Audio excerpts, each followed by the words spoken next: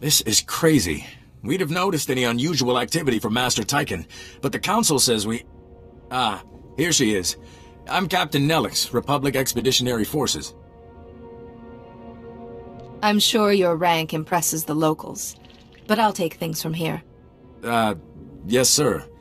You're, more assertive than Master Tyken. This has to be a mix-up. My master is a renowned Kalish scout, a truly gifted pathfinder. PaDawAN Eris Varanel, at your service. Padawans speak when spoken to. Or has Master Tyken neglected your training? Of course not. And there's nothing wrong with him. She's right. When the Council called, Master Tyken had just left with a research expedition. If he's gone rogue, it's news to us. You should have brought them back the second the Council called you. Look, the Council's on Tython, but I see Tyken every day. Who would you believe? Regardless, I'm sure Master Tyken will want to meet you. I'll try and reach him. Captain Nelix, we need backup. They're gone, sir. They're all gone. Captain, can you read me? What the? That's the Expedition Guardsman, Sergeant Valoy. Where's Tyken?